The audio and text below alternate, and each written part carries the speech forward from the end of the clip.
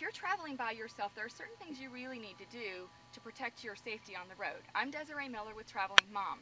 One of those things that you need to do needs to happen before you even leave town, and that is to get your car into the shop and get an oil change. That way, when the oil is being changed, you can ask them to check all your other fluids, including transmission fluid, windshield wiper fluid, things like that, to make sure the car is operating at its top performance. You also can ask them to check your brake pads to make sure you're going to be able to stop properly when you need to. And you can personally check your tires, check the treads to make sure that they're where they need to be, and check the tire pressure. That's easy enough.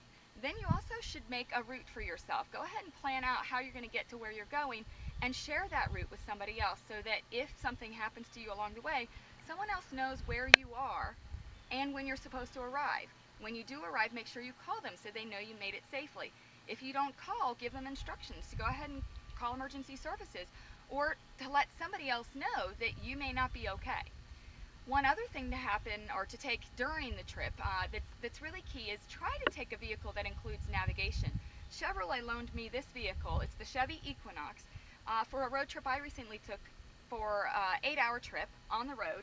I set the navigation before I left, and it was great because on the way down there, if there was heavy traffic from an accident, or if there was construction on the road, the navigation system let me know that in advance, and I could plan around it if I wanted to, or I could sit through it if I wanted to.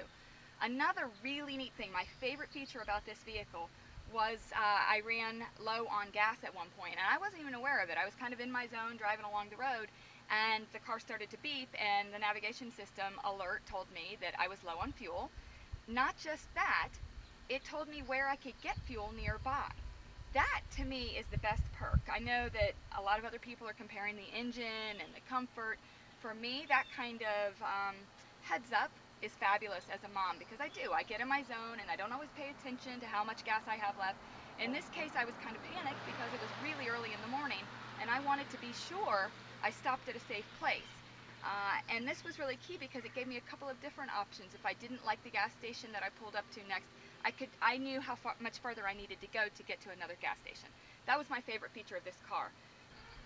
If you have features like this in a vehicle when you're taking your road trip, that will be helpful in making sure that you arrive safely. But also, do keep in mind that you need to be smart about where you're going, when you leave, when you get there, and making sure that other people are aware of where you are. Have a safe trip.